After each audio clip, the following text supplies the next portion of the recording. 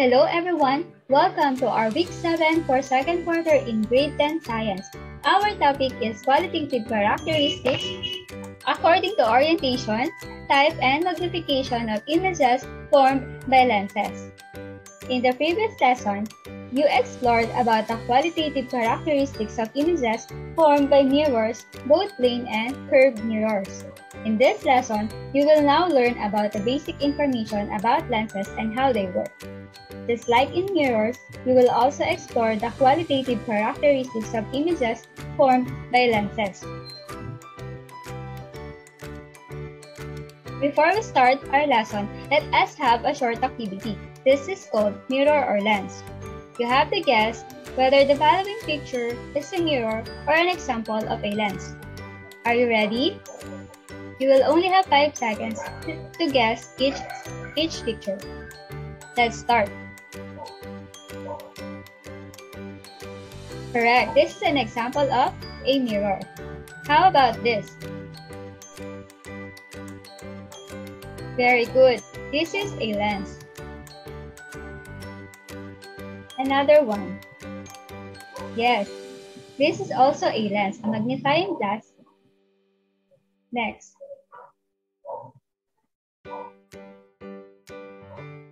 Very good. The correct answer is mirror. How about this one? Correct. The answer is lens. Next. Okay, so this is an example of lens. Next.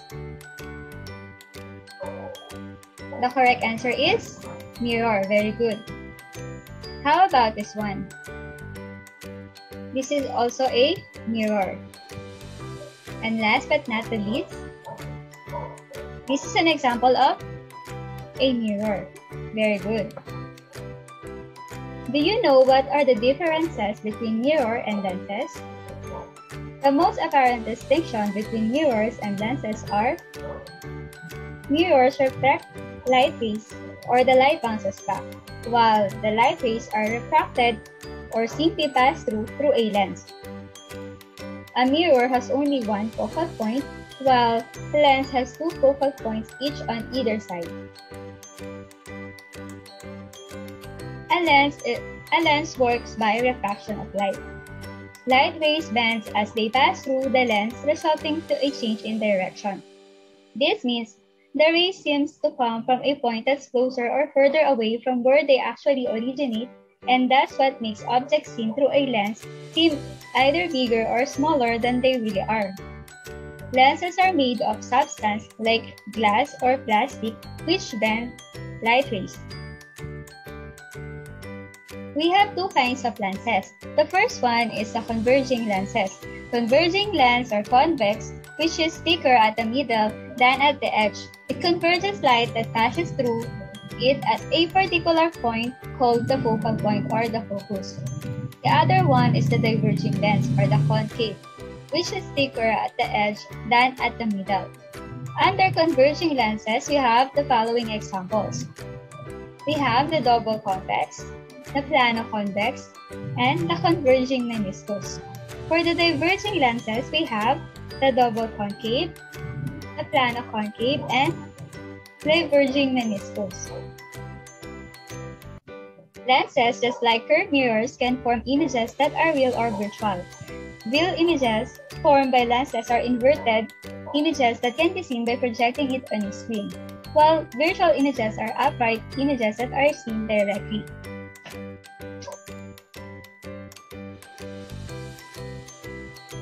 Spherical lenses usually have 2 centers of curvature, which are the centers of the intersecting spheres which form the lens surfaces.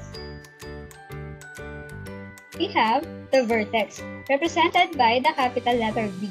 This is the optical center or geometric center of the lens. Next, we have the principal axis, represented by capital letter P. This is the line joining the centers of curvature and passes through the optical center. Next, we have the secondary ray.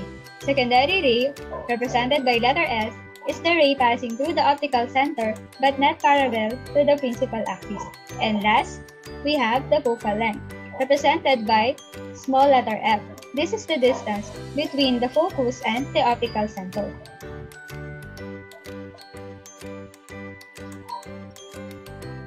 To graphically determine the position and characteristic of the image formed in lenses, the ray diagram can be used.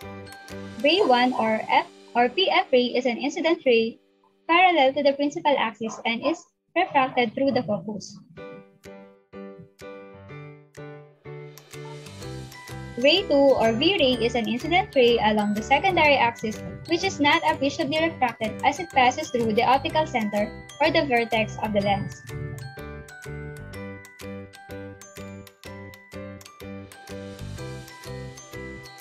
From the object, draw ray 1 or the PF ray, then from the same point on the object, draw ray 2 or the V ray. The intersection of the ray is the image point corresponding to the object point. For example, if you started diagramming from the tip of the arrow-shaped object, the intersection of the refracted ray is also at the tip of the arrow-shaped image. Images formed are qualitatively described according to its location, orientation, size, and type. So we have the acronym LOS for location, orientation, size, and type. Images may fall at points identified along the principal axis such as at the focus, F, at twice the focus 2F, between F and 2F, between F and vertex B, or beyond 2F.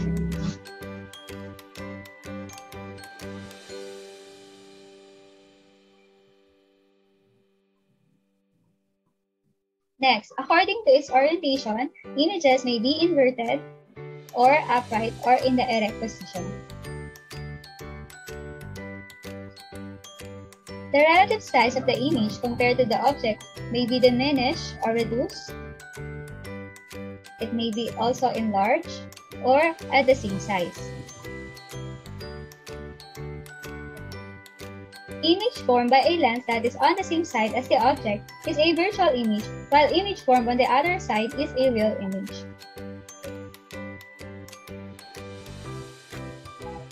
Okay, now let us answer your learning task 1. For this task, you have to identify if the given lens is converging or diverging. You will just have to write converging or diverging. The correct answers are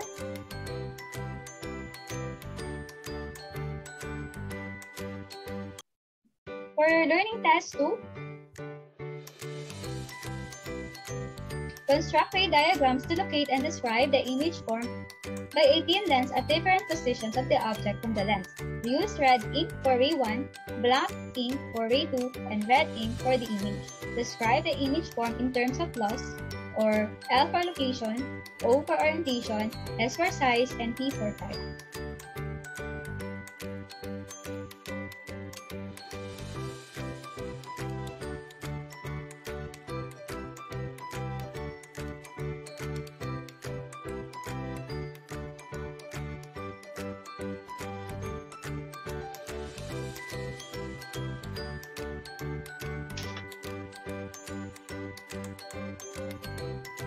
For your learning task 3, complete the table with the information gathered from the ray diagramming test you have completed.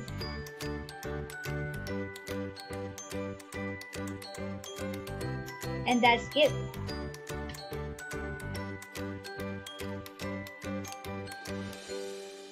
For your learning task 4,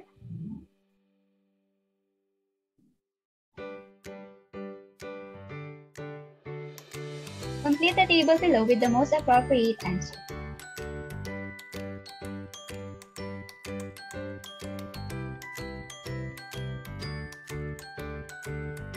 And that will be all for today.